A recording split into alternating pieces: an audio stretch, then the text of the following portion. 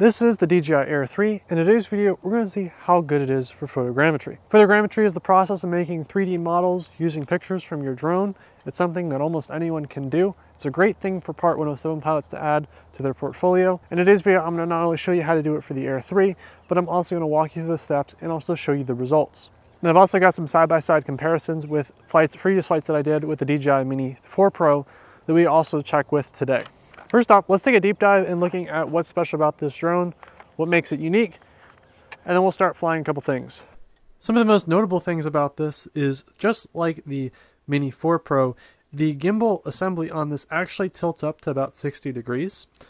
And funny enough, in addition, over the Mini 3, it has two cameras. One of the interesting things, though, is that the camera inside here is actually the same sensor size and pretty much the same camera assembly. So if we take this apart, this camera in here is just duplicated with a bigger lens on the Air. So that's the same camera on the top. It looks a little bigger, but it really is the same aperture and same sensor and same megapixels, just two of them stacked on top of each other. So realistically, if you were deciding between getting the Mini, we've already done a video on the Mini talking about how good this is for photogrammetry. So in this one, we're going to be comparing this, and obviously we're going to try using both of these lenses because that's the main draw of this. Now keep in mind with photogrammetry, you want to maintain the same lens throughout all your data set. Throughout this video, you're also going to see me using this device. This is the AnyDrone RTK. It is an RTK module compatible with the Air 3, Mavic 3 series, and the Mini 4 Pro, as well as pretty much every drone on the market, I want to say of decent quality. So you can put this on your drone, it collects the RTK data. So you just strap this to your drone, fly your map, and then you have RTK positional data. And what that means is that the drones, when it takes a picture, the position in space where that's at actually is a lot more accurate than what it normally would be without the RTK data. It actually means a lot higher quality models, and the measurements on them are a lot better. This is available for pre-order. This is something that my startup has been working on for the last 2 or so years. It's finally at the point where we're kind of pushing it. And pre-orders are like 20 bucks. You can put a refundable pre-order if you want to buy this. So taking these pictures for 3D models is kind of difficult. Usually we use automated software to fly the drone for us because not only is it like really annoying, but it's also very difficult when you start doing this like on a large scale. So we're going to be using a tool called Waypoint Map. It's something that I made. It's a website that you can go through and basically select an area that you want to make a 3D model of, and it will then create a flight plan that your drone will fly and take pictures of. It's not going to create the 3D model, but it's important that you do this so A, the model turns out good, and also B, you're not spending that whole time actually having to fly the drone. The drone will just automatically do it for you. So this is waypointmap.com, and I'll have a link to this also in the description. Anyway, so how Waypoint Map works is you allows you to go through and select an area. The big thing for me though is I always like this little building. I think this is a bathhouse / picnic area. And actually, before I do that, let me go through and enable some of the paid features. So I'm going to try to explain the differences. You can watch the full tutorial video for like the details about how you can do this without paid. But basically, you just, instead of having all this stuff, you just have to do some slight differences. Instead of taking the pictures at each point, you just go through and set it to time shots on the drone, so you have the drone automatically take the pictures at an interval.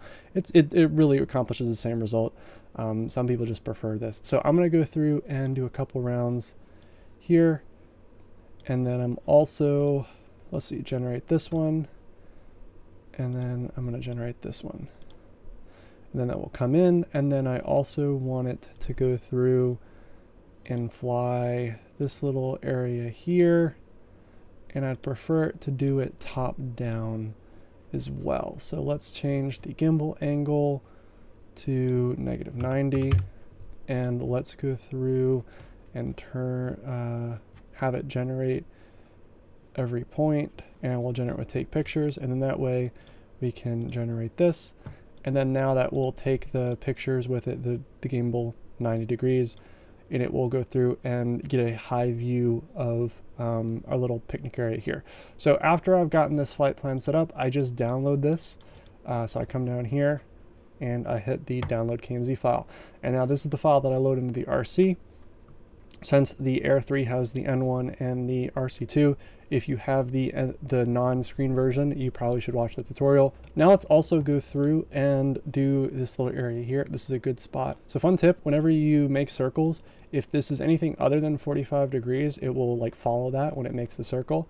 However, if you leave it at 45 degrees, it actually adjusts according to where it is. So for example, I'm going to go through and make 2 circles. And since it's 45 degrees, it's going to automatically adjust for the prime angle to focus at the center. So it actually increases the quality. So if you are making circles, it's 99% of the time best just to leave that at 45. And then when you want to go through and do a direct overhead view of mapping, a direct overhead pass, I'm just going to do a pretty boxy circle like this. And then I'm just going to generate the points. And then there you go. And that's going to be looking straight down. And that will allow a pretty solid view as well. So that should be good for creating a really solid roof view and also a really solid 3D view as well.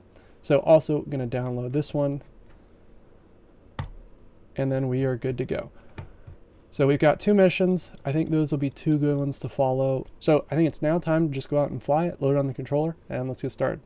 So again, you're really going to want to watch the tutorial if you don't know what's going on here. So I plugged in my RC and I'm just going to replace the KMZ file here with the one that I downloaded.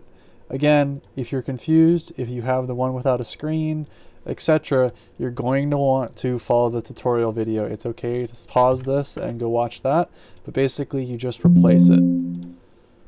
It's not that complicated. And again, I just plugged in the ART remote controller. I did have to make a waypoint mission already, so just make like a dummy one. But overall, you just replace it, really simple.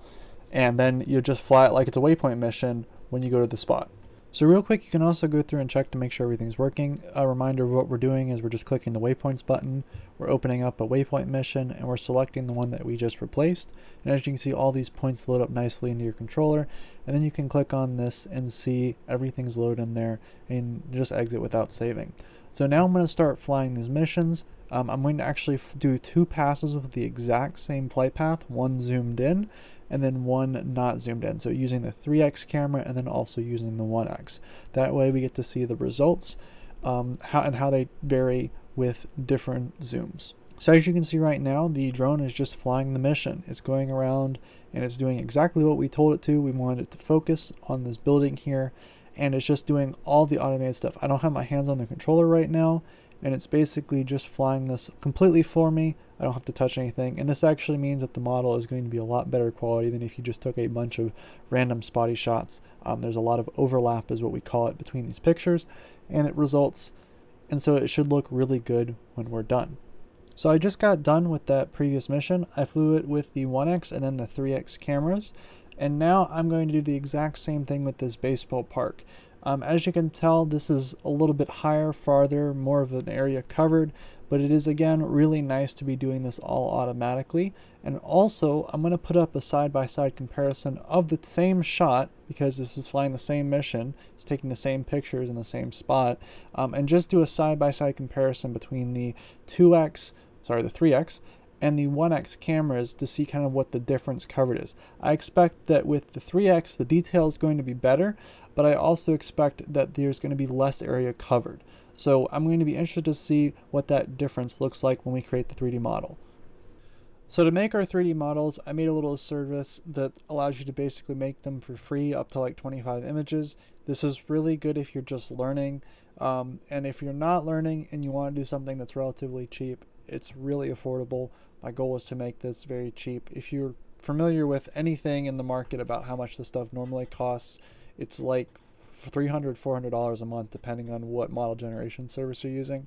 Anyway, so point in case is, this is free for you to use up to 25 images. You just make an account and you upload the images and we can get started. So I'm going to upload these images.